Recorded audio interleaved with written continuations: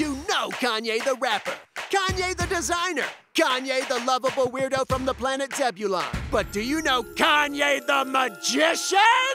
Cause he's gonna turn this into this. Also, he can do that trick with the rings, and that's not as easy as it looks. Kanye West is redoing his Malibu home. Kanye, remember, he bought this $50 million house in Malibu. So he's actually gonna be redoing some of it. And for guidance, he turned to James Goldstein, the owner of one of the most famous houses in LA. No, not the house the Munsters lived in. That went condo years ago.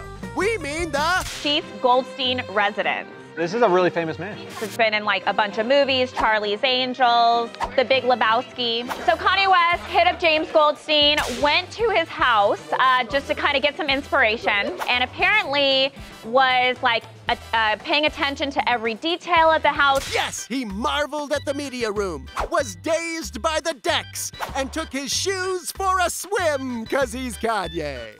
And he got advice from the owner who worked with the guy who designed the house. It was designed by John Lautner, who's one of the most famous American architects ever. And she knows architecture, cuz. Her great-grandfather is one of the great architects ever. Mr. Wallace Neff.